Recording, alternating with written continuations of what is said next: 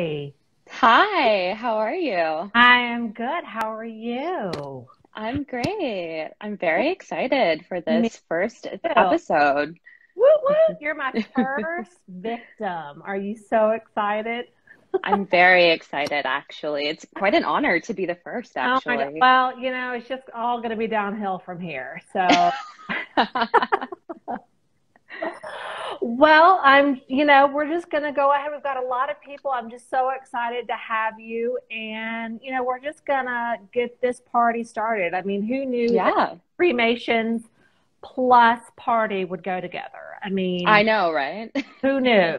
So, hi everybody. I'm Rachel Donnelly from Black Dress Consultants, and you are joining us on our inaugural episode, I guess I can say episode, of the Aftershocks of After Loss, where each week we will have a different guest in what we call the death care industry to come on, and we're just going to wax on poetically about all the things that we talk about and network about and just have a good old time and try to bring some humor to what we do because we've got to find the humor in it. So Marina, why don't you tell us a little bit about Eirene?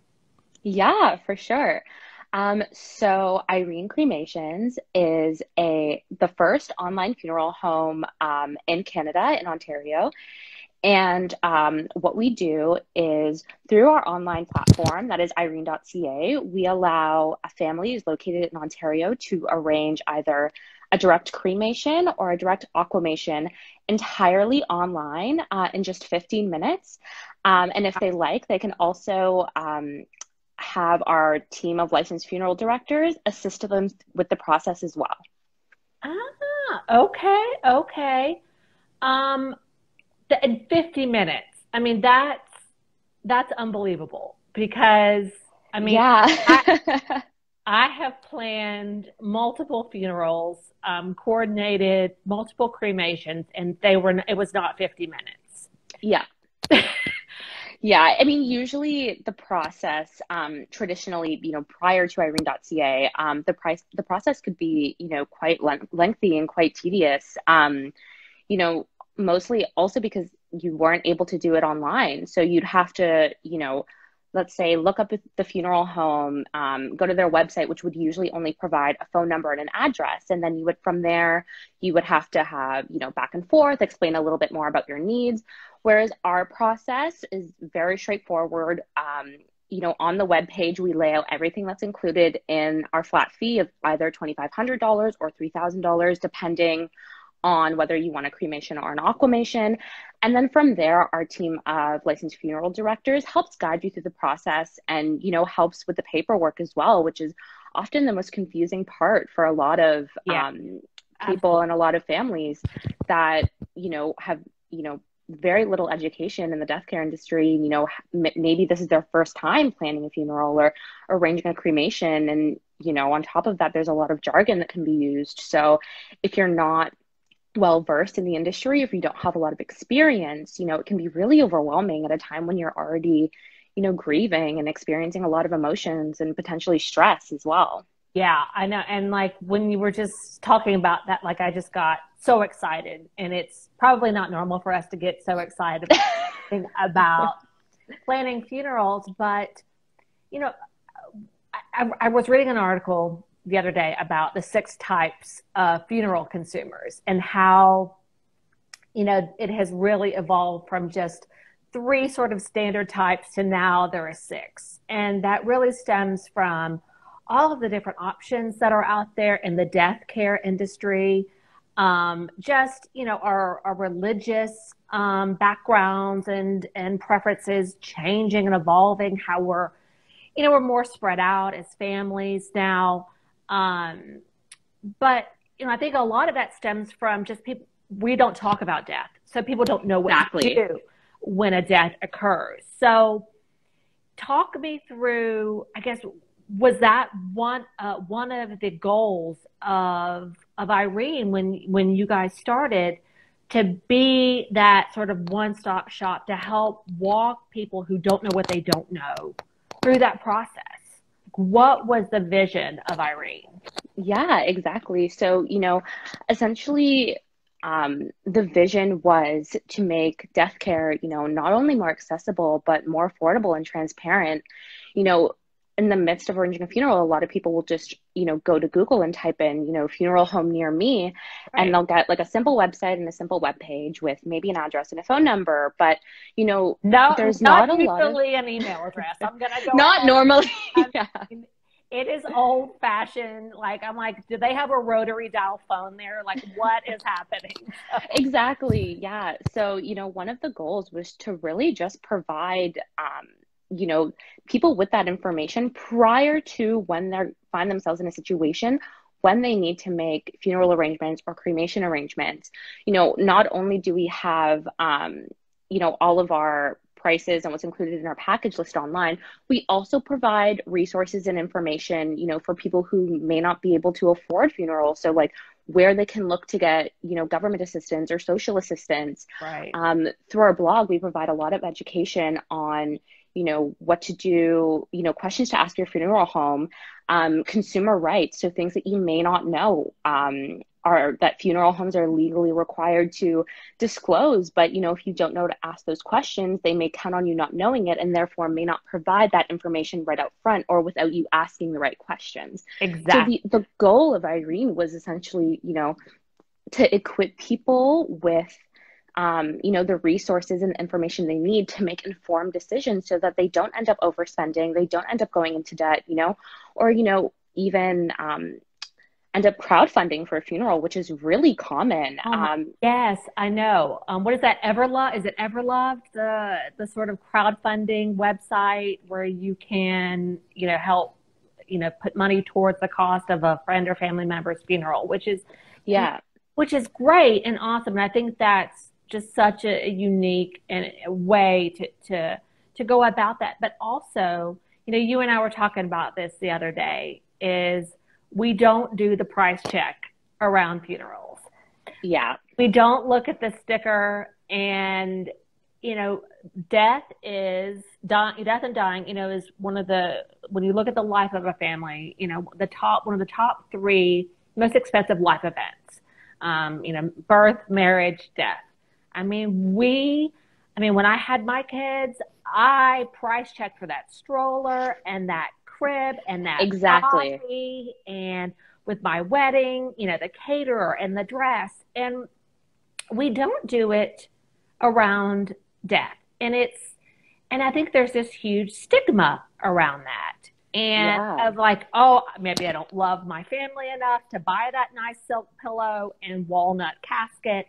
But I love what you were talking about, the upfront pricing, like just mind blowing. Like, Mm-hmm. and I don't want this to be a drag on the traditional funeral homes. That's not what this is. But talk us through, because you and I talked about the average funeral cost in Canada is, would you say, 6,000? So it ranges typically from about $8,000 to $10,000, and that's for a pretty simple and basic Right, service. right, That's nothing elaborate really, and a lot of the time that doesn't even really include like any sort of big reception or slideshow or let's say catering or florist is even another really big expense typically when planning a funeral. yeah. So yeah, and I think even you and I were talking about this before, was I think that one of the biggest misconceptions in the industry as well is that the amount of money you spend on honoring your loved one is equivalent to how much you love them. And that's just not true. And I think that a lot of people, because for so long the industry has lacked transparency with regards to pricing and what's actually legally required, and so on and so forth, I think that, a lot of people, especially too, if it's a situation where you have to call or go in person, in your grieving, you get fatigued by having to, retell your story or retell, exactly what kind of services you want or what you're looking for, because it's almost like you have to keep reliving that experience. And sometimes after a loss, that can be really traumatic and really, emotionally draining. So with the lack of transparent pricing, a lot of people fail to price shop because they're mentally and emotionally exhausted. And it's really hard to have to,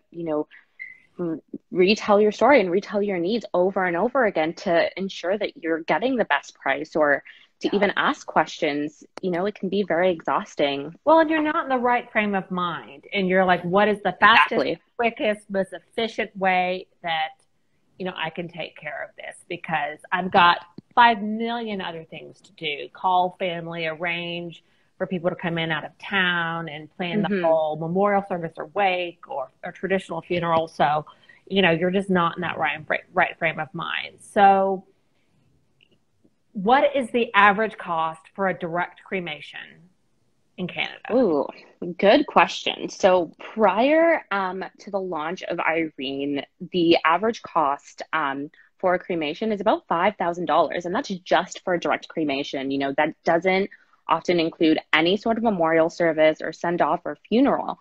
So, prior to us offering a direct cremation for $2,500, a lot of the providers were charging closer to five, which is a lot of money if you compare it to, the average salary in Canada was for 2020 about just under 55 grand.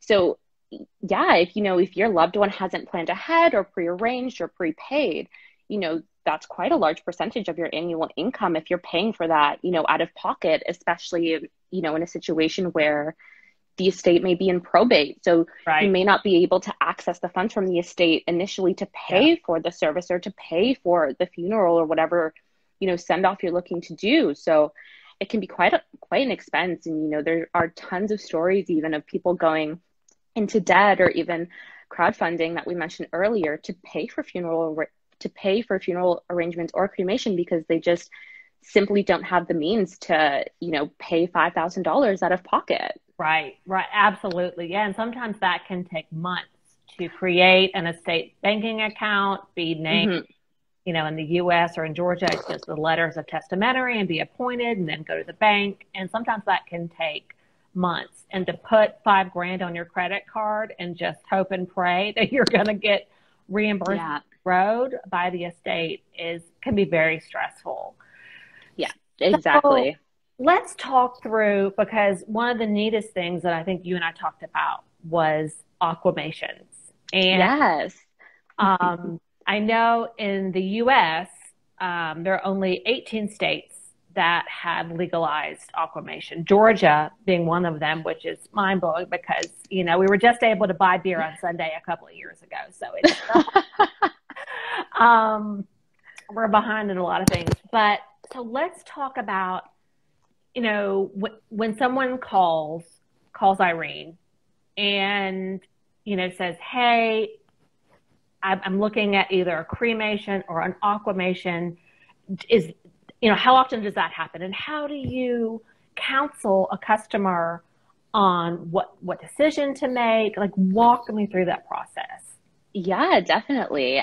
So I'll start by telling you guys a little bit about aquamation because I feel like there are a lot of people who may not know what it is. Yeah. So essentially, aquamation is an And it alternative. almost sounds like a theme park. Like It it, does.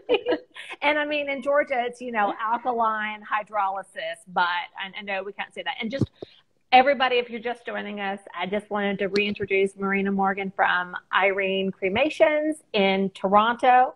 I'm Rachel Donnelly from Black Dress Consultants here in Atlanta, and we're talking all about cremations and aquamations, and it is not a theme park. So back to Yeah, for sure. So aquamation is an alternative method of final disposition. So I would say it's an alternative, the closest alternative to cremation. So what it is, it's instead of using fire to create cremated remains or remains, the process uses water and alkaline chemicals. So what that does is it speeds up the process of natural decomposition as it would occur, say, in a natural burial. But what the water and the alkaline chemicals do is just speed up that natural process of decomposition. And then just as you would with a flame cremation, the remains of the deceased are returned to the family. So they can be scattered, they can be placed in an urn, they can be, really memorialized in any way that, you and your family see fit, just as a flame cremation.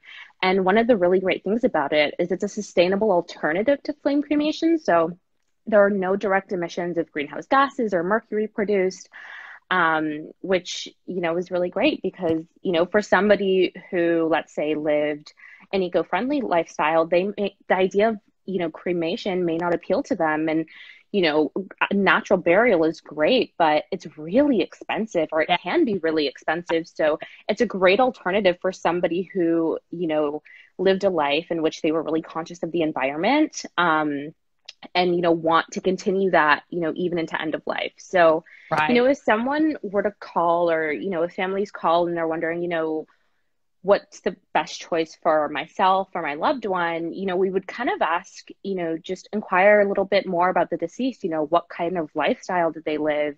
What Right. were their values? If, let's say, they valued taking care of their family, so they don't want they want as much money from the estate to go back to their loved ones as possible. In an instance like that, we may recommend a direct cremation because it's a little bit less expensive than an aquamation, and Oh, that way it ensures that the bulk of your estate is going back to your family, right. versus say there's a family that wants to divide the cremated remains or the remains between 12 family members. In that instance, we may actually recommend aquamation because that process actually produces 20 to 30% more remains than flame cremation.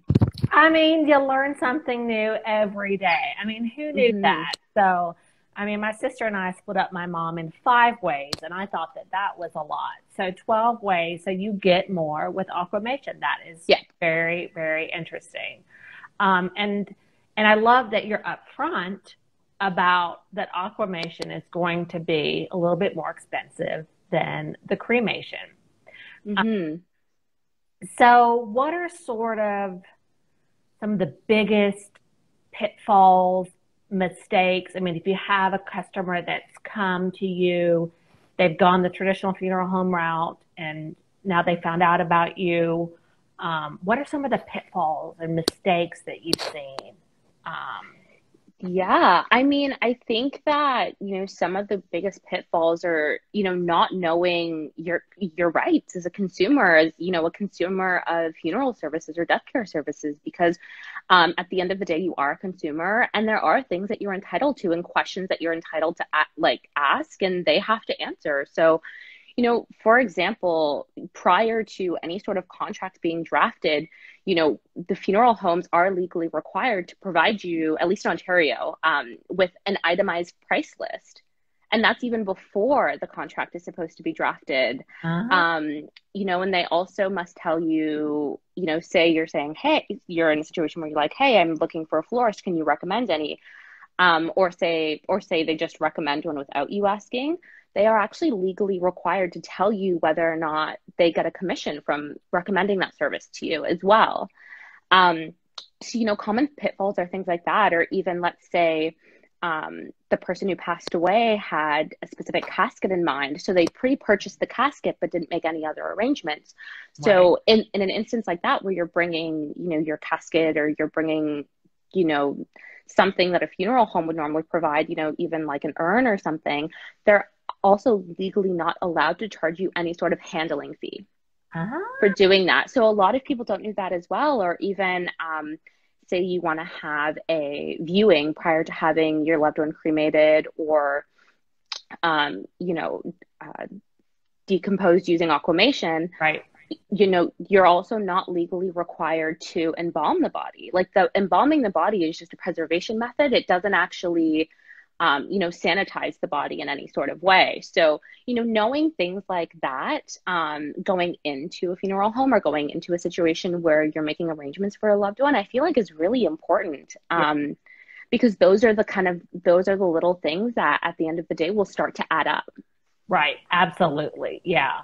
And I mean, that's the big, I was going to talk about the S word, which you already touched it. Not that S word, the sustainability S word, because embalming a body is not environmentally friendly. Yeah, And then, like you said, aquamation adds a little bit a higher element of that sustainability factor rather exactly. than cremation. Um, so I love that. I love your mission, Irene's mission of, trying to that goal of sustainability. Um, so right now, Eirene is only available in Ontario. Is that correct? So the rest of us are That just is correct. we're out of luck here in the States. So what would be what are tips and tricks you would recommend to us? Since we don't have Eirene, what are tips that you would give us when pursuing traditional or direct cremation or an aquamation? Yeah, definitely. I mean, I think my, first piece of advice would be to do your research prior to needing to make those arrangements, I think is, number one. I think being equipped with the information prior to the situation when you actually have time to learn about it and you have the energy and the capacity to read about topics that are a little bit more difficult. Right. Be proactive, I would say. At the end of the day, death is inevitable and it's something that we're all going to have to, experience the loss of a loved one at some point in our lives. So knowing that it's something that's inevitable, the best thing that you can do is, you know, plan ahead and do the research prior to, making the arrangements or being in a situation where you have to make those arrangements. I would say also too, you know, in I came across this website actually, and I believe it's an American one called the Federal Trade Commission.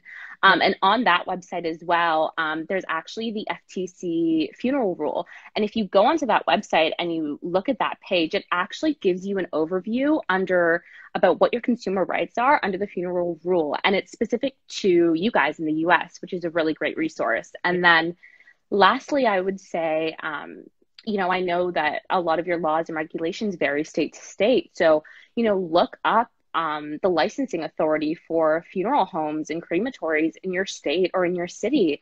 And because I would guarantee that they have some sort of website with information on it where you can see, what's actually legally required, what your consumer rights are, what funeral homes are available and closest to you. Yeah. That would be my advice to you guys just across the border.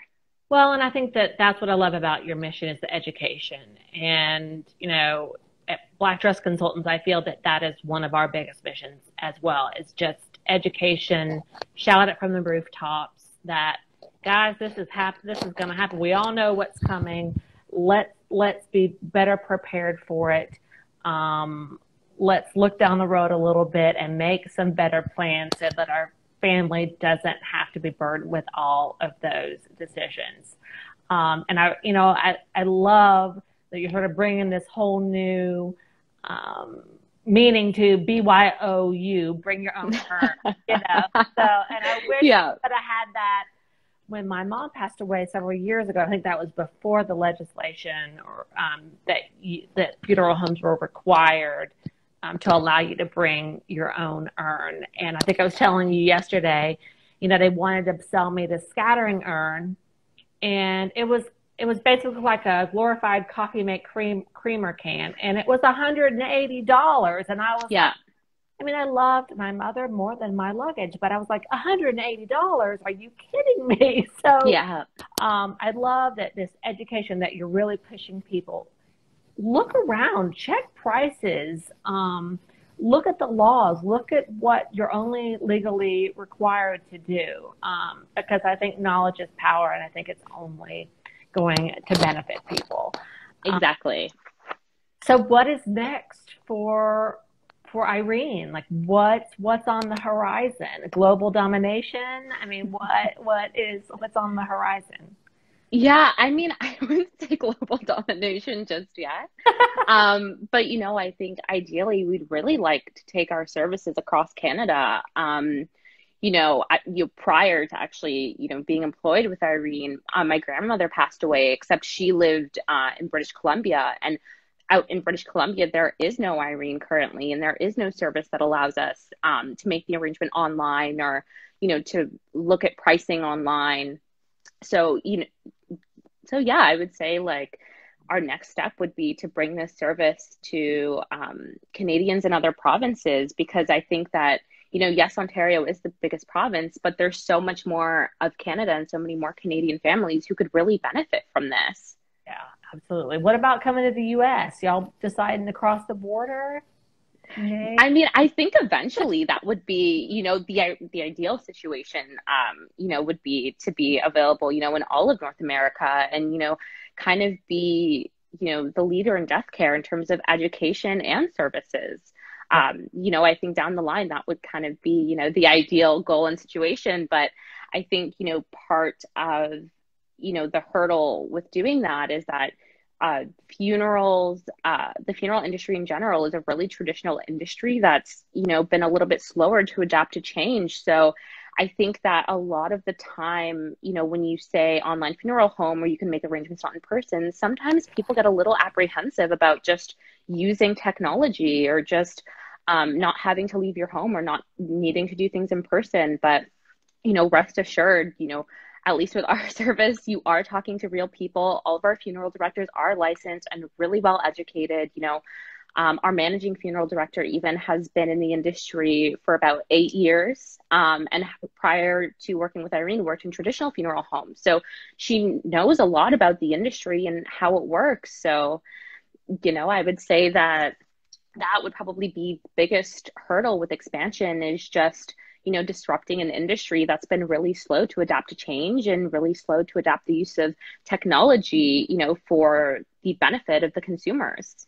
Right, absolutely, yeah. And I think you're right on the money there. It has been slow to change, and I just love seeing all of these companies that are popping up and disrupt it, and just help people make better, more educated decisions.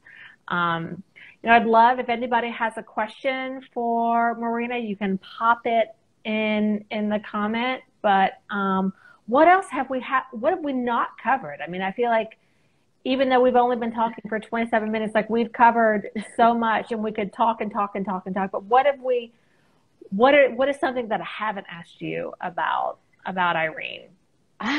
Let's see. I mean, I feel like one of the things maybe people may not know, is that we also have a blog. So, and our blog talks a lot about, grief. We talk about grief. We talk about financial planning. We talk about, we educate between what's the difference between hospice and palliative care. A lot of people don't know the difference between that. A lot of our information is specific to Ontario, but, we talk about, what happens to your social media accounts after you die. Yeah.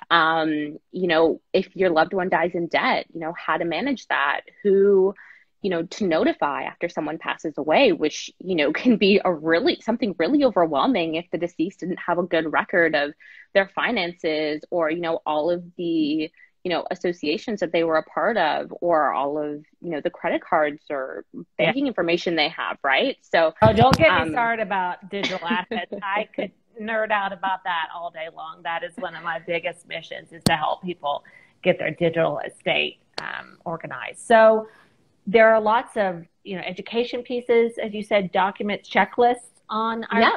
Okay. And so, how do people get in touch with you? How do they, what's Eirene.ca? Yes. So for those who are interested in learning more, you can visit us at Eirene.ca. You can also find us on pretty much every social media platform. So we're on Instagram and Twitter at Eirene Cremations. We are on Facebook, LinkedIn. We're even on Pinterest. If you're looking for, our blogs in, Pinterest form, or if you're looking for something specific, like, how to make a will online. We've got, you can find us pretty much anywhere. So we really pride ourselves on being, accessible on all social media platforms and through our website. So, we really want to make sure that people can find us and know that we're out there, because our mission is to really, help people and bring, transparent and affordable services to as many people as possible, while also, equipping them with the knowledge to make informed decisions that benefit them and their families. I mean, could you have said it more perfectly? Like that's amazing. Yes. So I love it. I love your mission. I love your vision. I love your goals. I love what you guys are doing to educate and help families in an incident that we're all going to face. So I just love it. And I mean, I think you and I could sit here and wax on poetically for hours, Oh, but easily. but we're not going to do that to people. But I just wanted to thank you so much for being my inaugural guest on the Aftershocks of After Loss. Again, I'm Rachel Donnelly with Black Dress Consultants, and we'll be here every Tuesday night on Instagram at 7 Eastern, and we're just going to talk all about the things. And like I said, I think we can only go down from here. I don't think you could have made this more perfect tonight. So, Oh, thank you so much. Honestly, it was an honor to be your first guest. And, I'm really looking forward to watching the series and yeah. learning more about other, services and individuals in the death care space. So I'm really looking forward to it. This is really great. Thank you so much. Thanks, Marina. And thanks, everybody, for watching. And we'll look forward to seeing you next Tuesday evening. Thanks so much. Bye, everybody.